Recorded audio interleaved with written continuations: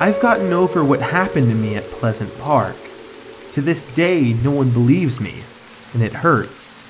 But I know one day, it will happen again. I know I said I got over it, and I did. I've just learned to accept the thing that I saw. It will haunt me forever. It's only a matter of time, and I just hope someone is with me the next time it happens.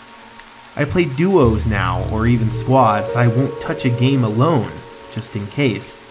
There's a hurricane coming, and it's looking to be a simple storm, so my parents and I stayed. My one friend Justin, he and his parents also stayed behind as well. We were confident that we could ride out the storm with some good old Fortnite. I could see the storm rolling in and the clouds in my viewpoint. Lightning was streaking across the sky.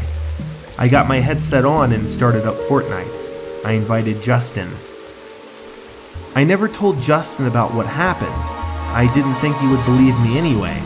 I didn't want to go to Pleasant Park, but Justin, he was adamant about landing there. It was his favorite spot. I didn't want to tell him why I didn't want to go there, and I eventually gave in. We landed there and I started to panic a little. Calm down, you've had tons of therapy for this. The first circle came. Pleasant was still in it. The next circle came. Pleasant was there.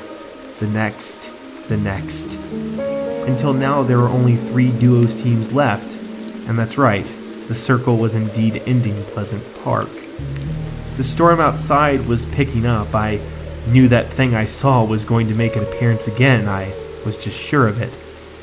I was asking Justin if he felt fine, if anything felt off to him. He told me he thought everything was normal and everything was great. He wondered if I was okay though. I was acting weird, he said. Oh, Justin, you have no idea what's coming for us. Justin was running and playing the game.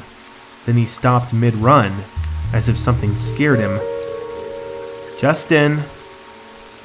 Hello? He was gone. His mic cuts on.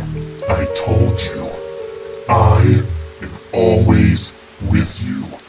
I am your fears, your worries, your concerns. You worry about losing a friend, and he is lost. He had control of Justin. I called Justin's phone. It just kept on ringing and ringing. After that, he starts walking. His mic cuts back on yet again, and Justin's here.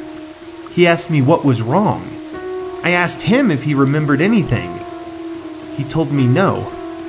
I told him we need to get off for the night. Something bad could happen. We just can't play anymore. He believed me, and we got off. I went to bed. Right as I'm about to fall asleep, my room lights up with lightning, and I see him yet again. And he says, I am always with you.